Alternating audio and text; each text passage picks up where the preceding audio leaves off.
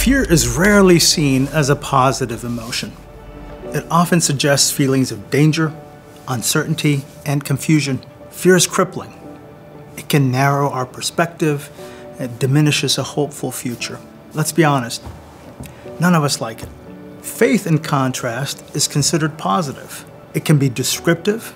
He has faith. It can be an identity. Mom is a woman of faith. Faith is noble. You might think of someone who has overcome many challenges or who remains optimistic in the face of impossible odds. On the surface, fear and faith seem to be polar opposites. We believe that real faith only comes after conquering fear. But is that really the case? Does a life of faith really mean that it has to be completely free and devoid of fear? What if instead of viewing fear as an emotion to be avoided, we viewed it as a springboard that launches us towards faith? What if faith isn't the absence of fear, but action taken in spite of it?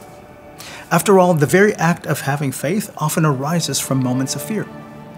The Bible is filled with stories of men and women who did the impossible not because they were fearless, but because their fear drove them to rely on a power greater than themselves.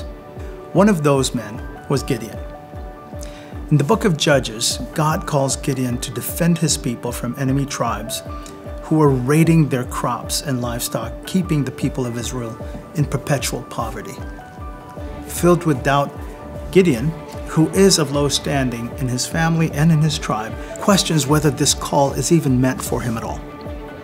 He asks God for signs of confirmation, and God provides the proof through a series of miracles. But as the magnitude of his task becomes clear, Gideon's doubt turns to fear.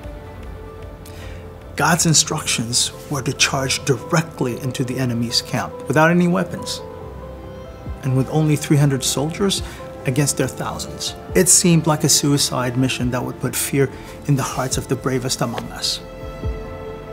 But we do know how the story ends. God delivered Gideon's enemies into his hands. Fear isn't the opposite of faith, it is the birthplace of it. A natural part of life is that we're just around the corner from an unknown surprise or an uncertain outcome. These things naturally give rise to fear.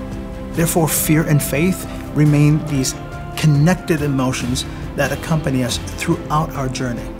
As we continue to act in faith, despite adversity, we grow stronger in our faith and build resilience and fortitude.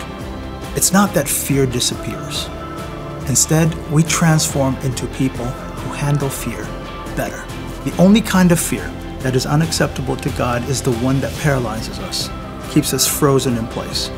It is not the feeling of fear itself. It is forward movement and action, even in fear, that keep us rooted in faith.